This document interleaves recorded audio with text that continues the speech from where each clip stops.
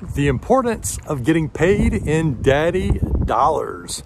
I just got off the phone with one of my executive coaching clients, and boy, am I inspired by the conversation we had. And oftentimes I do get inspired by those conversations that I have with my clients.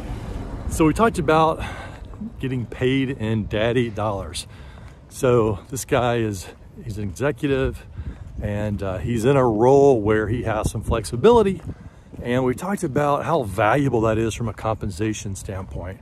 And we called it daddy dollars because he could take off during the day, an hour, hour and a half, and take his young daughter to the park.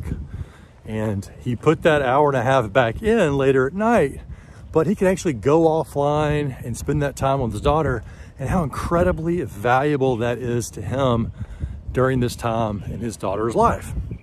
So, of course, now his daughter's very young, and eventually one day she'll be older. He won't have this opportunity. And so daddy dollars as a form of compensation will change or could be different. He may want to get paid in other ways, renegotiate his executive salary or his package. But whatever it happens to be, the key is just to be in tune with the true value that you have from the job. So it could be the meaning, the impact you make. It could be the actual dollars in your compensation or the benefits. And of course, we talked about that flexibility to go do what you need to do to be with your family. But don't consider your compensation as a form of dollars. Look at all the other things.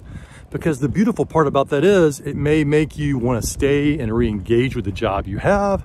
It also might lead to you negotiating on these less traditional forms of compensation and leave you ultimately in a much better professional position. And the beautiful part is this is actually good for the company too, because you're going to be more committed in the role you have. So go get them.